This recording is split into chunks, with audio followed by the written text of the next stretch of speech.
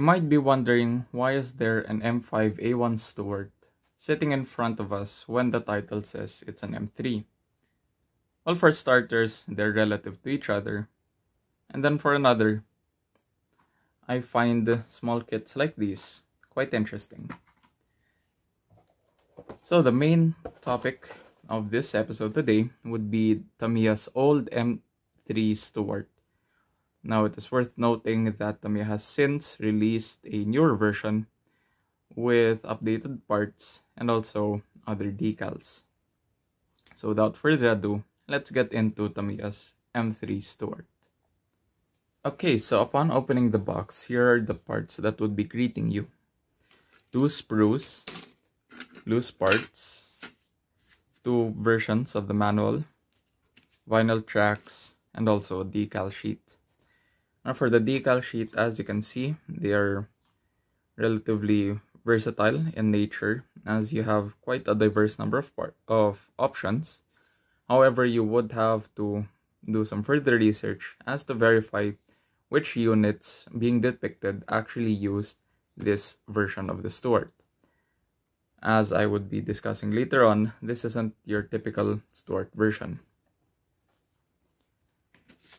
As mentioned earlier, you have 2 versions of the instruction manual, one in Japanese and then also one in English. And it's a multi-folded manual. Information up here, then the decal options behind. As you can see, your first option would be C Company, which served in Tunisia.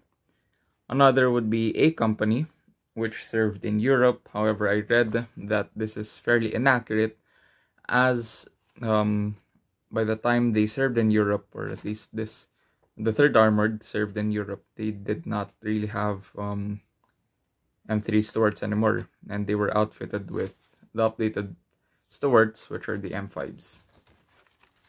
Then for this one, you have B Company of the British Army, and then also C Battalion of the Canadian Army. Again, more research is required for these other markings.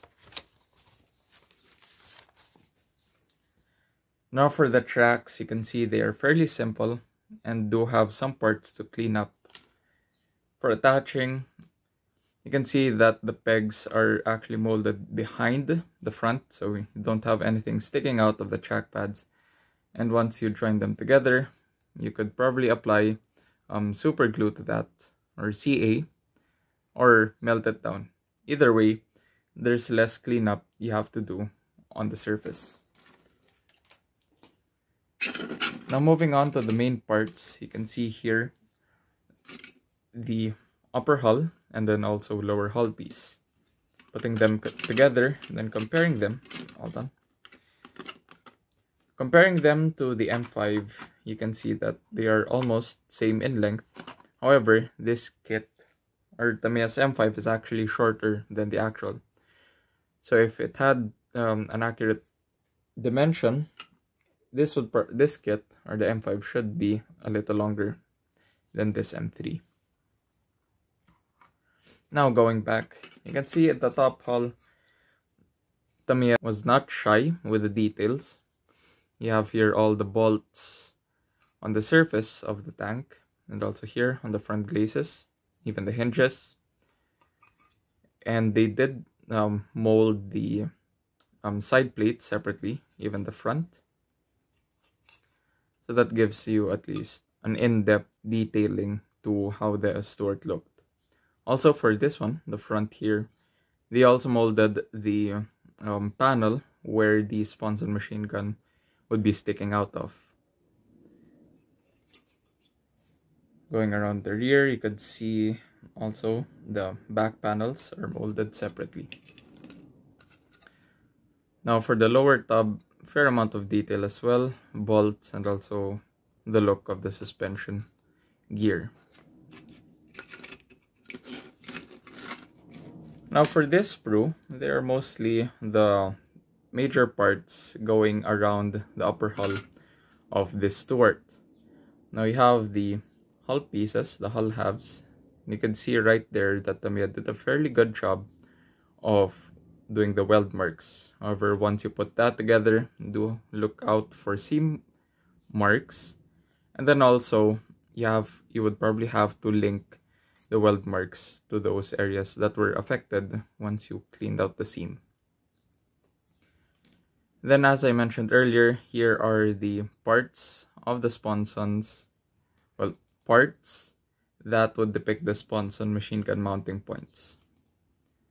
And then here are the side panels, or here's the side panel that would be mounted here on the side of the Stuart. And then these right here, these two, and then also these, they are the stowage bins that are located at the rear of the tank by the fender. Here's the top of the turret, and as you can see, the shape of the turret is quite different. It's more like a horseshoe in nature. And this is the D39273 type cupola. And this is actually quite, not exactly rare, but they're not the more common versions used by the Stuarts. So you would have the hexagonal type of cupola, or even the latter war period types. Here are the hatches for the TC's cupola. Here you have the TC, the air filters. Then also right here you have the headlight guards. As you can see, they're fairly thick, so you would have to probably file it down or replace it completely with either aftermarket parts or your own scratch built ones. Then also here you have the headlights and the siren, a bit heavy-handed on the details, so you might want to modify that a little.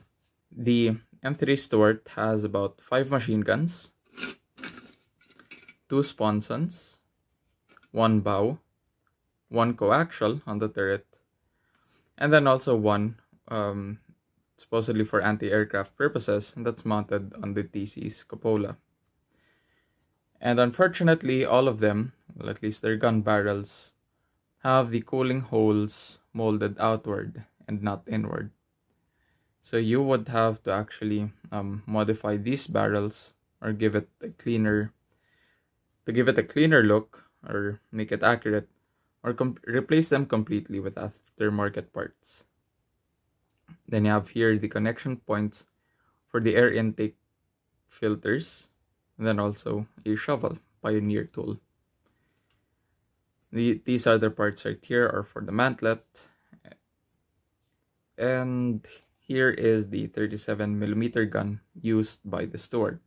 And again, basic detailing, so you would have to hollow out that barrel and clean up that line over here. So yeah, that's mostly it for this sprue. Now coming along to this end, you have most of the running gear, the road wheels, the suspension, the front panel, which goes here, and then also the trailing idler wheels and the drive sprockets. You have here the other panels that would be going around the tank. Then also right here you have the lower back panel, which goes here. Then again, the rest of these are for the suspension gear, and yeah, that's it for this Tamiya M3 Stuart. Really not a lot of parts going on. It's a small kit and relatively simple to build. Now, in terms of accuracy, there are some parts that you would want to modify and also change in order to get a correct look, especially here with the mesh. As you can see, it's very basic in detailing, not a lot of in-depth look right there as compared to this, where it's given a bit more detail. So you would have to probably replace this, or at least try to detail it out even more. But yeah, it's simple, it's quick, or well, it's supposed to be a quick build, and I would recommend this for someone starting out with a hobby, or at least someone who just wants a quick build or weekend build. So that's it for this video. Hope you guys enjoyed. If you did, leave a thumbs up. If you didn't, leave a thumbs down. Let me know down in the comments below what you think of this tank, what you think of the kit, or any feedback in general. And as always, stay safe, keep modeling, and until next time, goodbye.